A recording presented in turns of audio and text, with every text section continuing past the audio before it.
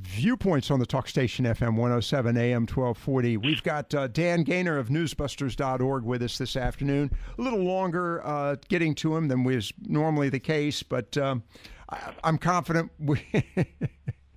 it doesn't matter whether we had a full hour or 2 hours. We wouldn't be able to get to it all in that time frame. And Dan, good afternoon. Thanks for joining us. Yeah, well, good afternoon to you as well. And I tell you, those kind of local interviews are important when you got an election coming up. It just has to be done. So, it does. Yeah, thank you. I feel the love still. I'm not worried about it. All right. So what love? What love? We've got people. You know, I saw in the paper earlier today. This is the most divisive this country has ever been, and divided, most divided, and that President Trump is considered the most divisive president. You know, it's interesting. Why is it the president that is the cause of this division, and no one else or no other party? Well, I don't get that. First of all, can we address this point? Because you hear this line all the time. Right. Now, what state are you in again? North Carolina. Right. Now, there's a time in history where North Carolina joined with a bunch of other states. That's right. Yeah, they got together. They did something. I'm trying to remember what it was, you know. Okay, so folks, if you all don't know what it was the War of Northern Aggression. But okay, I apologize. Oh, the war between the states, the Civil War, right. Take your pick. Take your political, historical spin. I don't care. That's not the point. The point is, okay, so first of all, if you're going to make a comment like that, make it so that you say, since the Civil War. Okay, then let's start there. Let's go back to the 1960s. Uh-huh. Because the 1960s, we experienced not one, not two, but three major national political assassinations. Mm-hmm. Not to mention smaller assassinations, but major figures. The President of the United States, his brother, who was running for President of the United States. And, oh, by the way, Martin Luther King, one of the most biggest historical figures from that era as well. And they're all assassinated. We had a major unpopular war going on. Right. We had the draft going on. We had riots. We had so many riots that TV shows from the era had to address them. I still remember the Dragnet Martin Luther King assassination episode because they had to talk about how the police strategy to handle the riots. You know, if you want to say that the tension is different today than then, I'll agree with you. If you want to say that, we can talk about it. But okay, so let's narrow it down. This is probably the most divided the country's been since. Oh wait, let's leave. We're not leaving. We don't want to leave one out. Oh, what about Watergate? So now we're no longer even 50 years back. Now we got to move 45 years back because of Watergate, which also divided the country. That's right. So and then so people talk a lot. And usually when they say stuff like this, they don't have a historical perspective. That's why I want to skewer that first of all. Okay, that all the more reason why we always enjoy having Dan Gainor here on the studio in the studio on the program with us. Yes, he's been in the studio in the past. That is an important observation, Dan. Yeah, Ross has to get married again for him to come down, and I'm pretty sure his lovely wife would not allow that. Well, wait a second. We're going to redo the marriage just because we think he may have messed up on one or two of the promises. I'll tell you what. We're going to take a quick break on that one so I can find out about that. Stay with us here on Viewpoints with Dan Gainor of Newsbusters.org. We do have the good, bad, and the ugly coming up as well, and so much more. Stay with us here on the program. Viewpoints on the talk station FM 107 AM 1240. It's Friday afternoon. It's that time of day when we get the opportunity to hear about the good, the bad, and the ugly from Dan Gainor of Newsbusters.org. And by the way, as I prepare to bring Dan back on, just want to remind you, go to that website, please. Newsbusters.org. I cannot stress the value of this. And by the way, some of the research that comes from his parent organization, the Media Research Center, is outstanding to such a degree that other media, I find that really little interesting.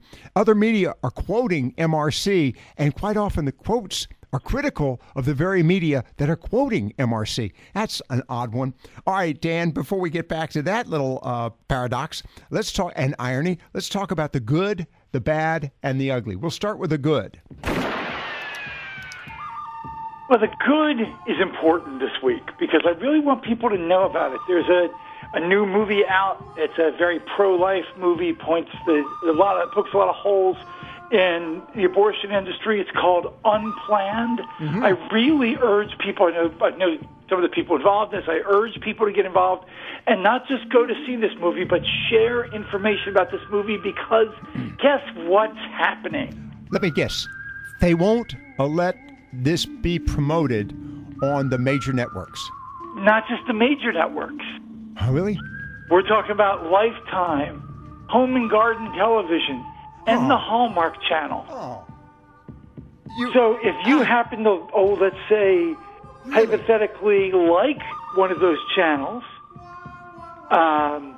you might reach out, and say, hey, I'm not really happy about that. And, tell them that you want them to run the ads because this is an important movie. It profiles somebody who worked for Planned Parenthood and then left them, and why. I really urge people to go see this movie. So I had somebody working for me this week. He made a point. He's like, "Hey, I want to see that movie tonight and write about it. Is it okay?" And I'm like, "Heck yeah!" On his night off, basically, he wants to go see it. So that's the good, but there's an overlay of bad because it's media, and there usually is now. All right, the movie is Unplanned, just as I stated, Unplanned. If you have the opportunity, and we're going to look it up to see if we can find out where it's playing in certain theaters here in shortly, see if it's probably playing in our area. Unplanned. All right, that's the good. Overlaid with a little bad. What's the bad? Well, the bad actually it's got its good side. This is a weird week.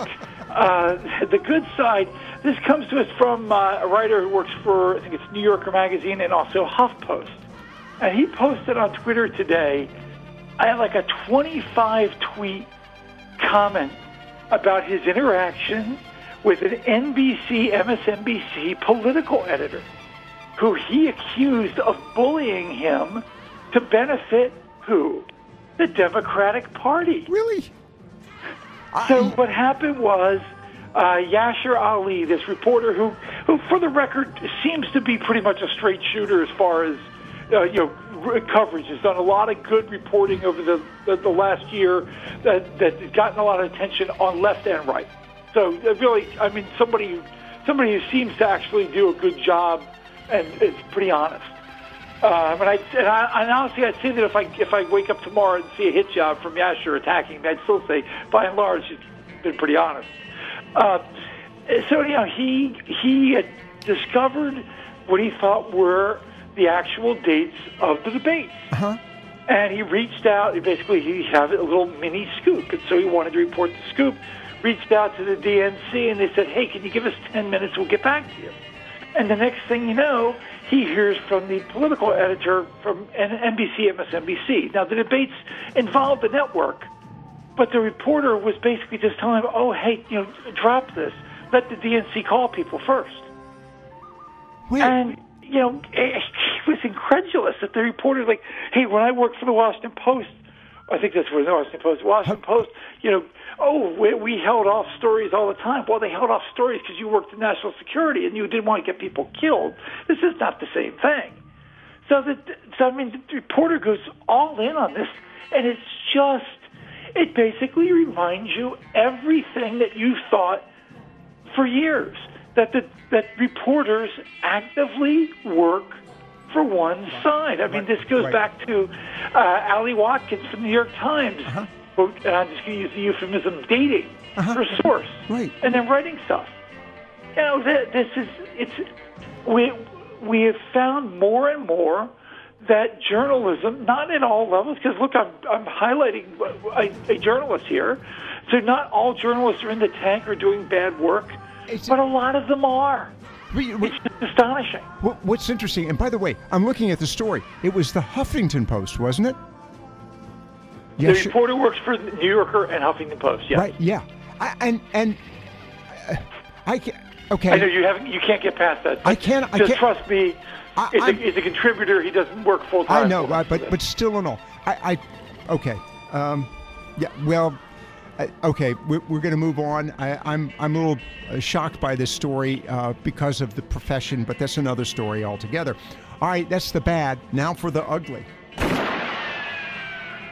Okay, all together. Everybody know what the ugly was this week? It's got to be the Mueller report. Of course it does. Okay. Right. Because, after 2 years of saying that there had to be collusion, of putting that moron Adam Schiff on television, putting that other moron Swalwell, or that other, just go down the line of the morons, putting on television, letting them claim there's collusion, and then being proven wrong, and then continuing to be collusion truthers. Where they're like, well, it's not collusion. It's not, we haven't seen the full report. Well, let's remember a key thing here. I know you haven't seen the full report, but when BuzzFeed misreported something that Mueller said, Mueller came out and blasted them and said, well, that's not true. Right. So you got to believe that the Barr report is that's an accurate estimate of the Mueller report because of that. Nevertheless, the media did such an atrocious job, and now they're I love the narrative of Donald Trump is angry and mean to the press now because of this. You guys spent 2 years accusing him of working for a foreign power. Hell, a lot of you are still doing it, saying that he is a traitor. He'd be the first president in American history to basically be a Manchurian candidate. I guess it's more like a Vladislavian candidate or something like the Leningradian candidate. And to accuse him of that, and then shocker, when it's finally proven wrong, then he comes out and blasts you. God, I can't imagine why. That's like accusing somebody of rape for 2 years and then finding out that you were wrong, and then the person said, well, that's because you're this. How dare you say that about me? We don't. This leads to several observations associated with the media and the trust factor as well, Dan. And of course, there's a trust factor. Is there a trust factor? That's exactly Dan Gainor of Newsbusters.org with us. First off, the president has blasted the media now for 2 years, and it became for 2.5 years. 2.5 years, because he did do it during the campaign. He did, But it goes back to, the correspondence. By the way, I understand the president may attend the correspondence dinner this year, but it goes back to that. So now all of a sudden they're feeling targeted? My gosh, they've been targeting him. They've been targeting his administration. As a matter of fact, you'll appreciate this. Later this afternoon, the audience will hear an interview I did with Lara Trump. That is President Trump's daughter-in-law, who works for his reelection campaign committee.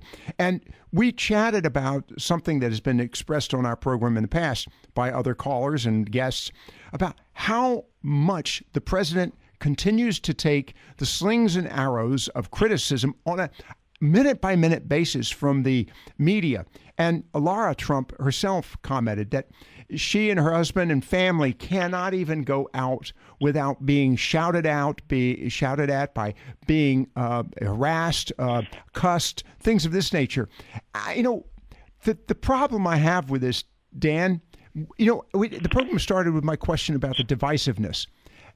The media, is there no one in the media who is, and we're talking in the mainstream media, we're not talking a little community media such as I'm engaged in, because quite frankly, we live among the very people we write about. They, on the other hand, live in the ivory towers. My question is there anyone out there who has any, it's just a rhetorical question, I'm sure, has any sense of propriety and responsibility here? Well, clearly someone does, and I think call out Yashar Ali because that probably means he'll get attacked by somebody. But clearly there are still people, even people whose work appears in HuffPost. Right. I worked there are several people who work for the New York Times I used to work with. I believe in them. I don't always agree with everything they write, but I still believe that in their hearts I think they want to do a good job. The problem is simple, is that the American press, and this is not just me saying this, I mean, this is a lot of people saying this now, a lot of famous journalists saying this, that the American press decided that Donald Trump is bad. And they pick sides. And now you need only look at the media coverage on CNN. Forget everything else. Mm-hmm. Just look at CNN. You would think that Donald Trump were an axe murderer for the coverage. Except, frankly, criminals get better coverage than Donald Trump. And better treatment. They hate him. I've joked that Donald Trump could cure cancer, and they would criticize him for it. To all the jobs he would put people he put out of work.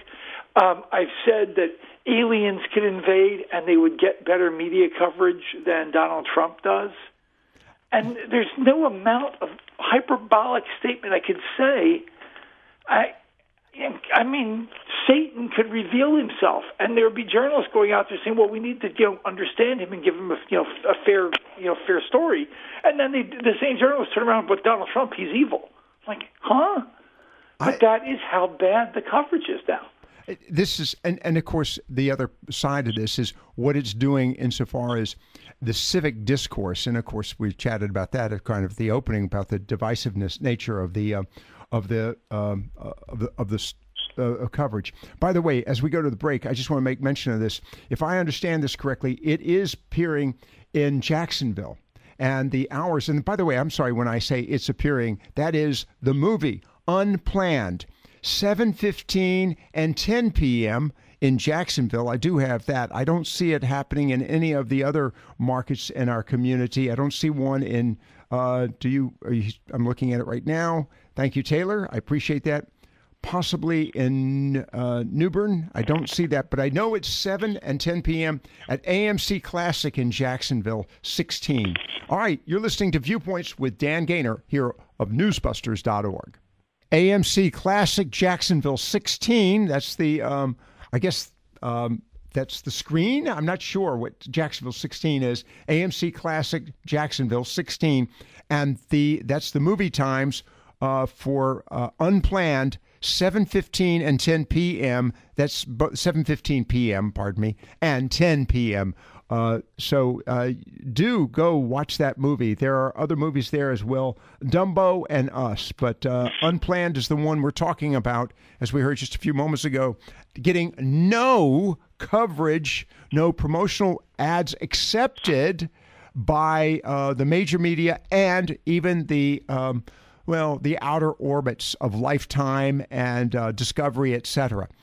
Just for your information, ladies and gentlemen, it doesn't meet and parallel their narrative. Dan Gainor of Newsbusters.org with us. Dan, the possibility of the president attending the correspondence dinner, is that a veiled threat, or do you think that's a real possibility? Well, I think he might do it because, I mean, talk about taking a victory lap. Yes. I mean, of all Donald Trump, see, people are thinking, oh, he's not magnanimous in victory. Actually, I think he can be. Oh, but wait a second. Wait. You have no right to use that because that was written by Winston Churchill, who was a definite colonialist. And, of course, as Scott Kelly discovered, as he displayed that on his missions in the space station and then had to apologize. And he was woke. Oh, yeah, well, I'm not apologizing for liking Winston Churchill. Anybody who doesn't like it can no, I'm with you. Bugger off, I think is the appropriate. Right. Yes. It's appropriate. I was trying to think of what Britishism I could probably get away with. Some of them I could not. So, but the Trump going is, I mean, on one hand, it looks like he's trying to make peace with the press. On the other hand, it is just one giant trolling. Uh-huh. Because he gets to go there and speak, and he'll get to take some digs at people, and make some jokes about people. But the fact that he's there when they all thought he'd be impeached by now. Right. I think they all were. They've been so out to get him.